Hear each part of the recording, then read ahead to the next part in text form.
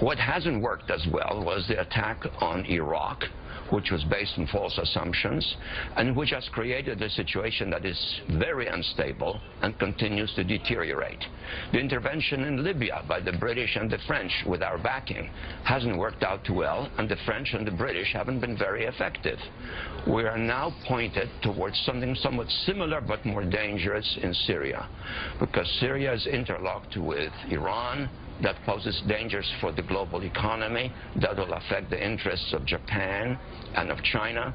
We should be building an international coalition to impose some sort of a solution. We should be seriously negotiating with the Chinese and the Russians. Involve the Japanese as well, because they're influential. So are the Indians, incidentally, who are dependent on energy. That is the kind of response that might have some effect. Instead, we're essentially engaging in mass propaganda, portraying this as a democratic war. Who is fighting for democracy? Qatar and Saudi Arabia are fighting for democracy. This is a sectarian war waged with great brutality by both sides. And I repeat, the 93,000 were killed in a civil war. They weren't killed just by the Syrian regime. There are two sides to that struggle, and neither one is waging it in a particularly attractive fashion. The risk is to escalate and slip out of our control, not like the one that we had in Bosnia.